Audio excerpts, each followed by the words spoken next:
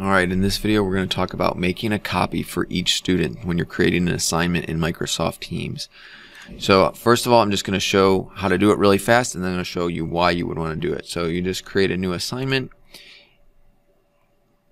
and you click Add Resources, and then you find the document that you would like to attach. In this case, I'm just going to use this one right here. I click Attach, and I make sure I come over to the three dots and I change it to Students Edit Their Own Copy, and then each student will get their own copy of this document and they can start working on it right away.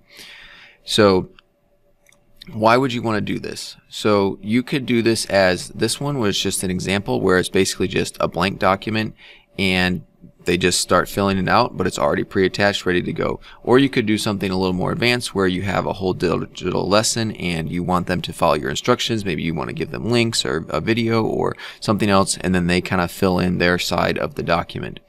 So let's look at a couple more reasons as far as why you would want to do this. So if you were in the traditional sense of passing out paper, you were just doing that, the student would be working on it or not working on it, and the teacher wouldn't know at how far along the student had gotten. So you get back a stack of papers when it's due, and some of the kids haven't even finished, or they have made a mistake or whatever. You can't monitor their student progress using paper. If you just give them an assignment in Teams with the instructions and you don't attach a document, they can still click Add Work and they would get this, and they could go find that a document and upload it or whatever. And there could be assignments where you want them to do that. That's the task.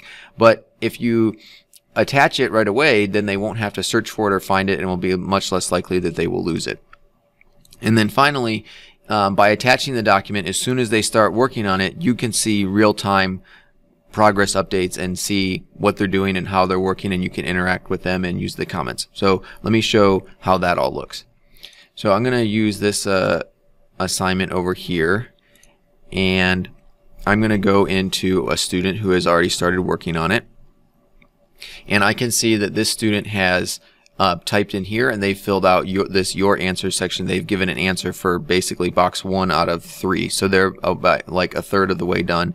And actually this student is using the comments feature here to ask this teacher a question, so I could respond and do that. And then if the student was in the middle of working on the project, if they started typing on their copy of it, I can see their text automatically appear right there and see that they're working, and basically just monitor their progress.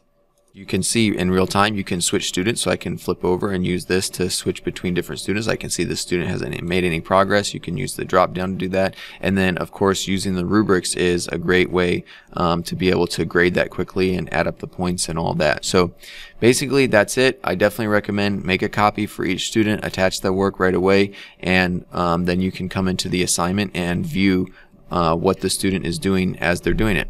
Thanks.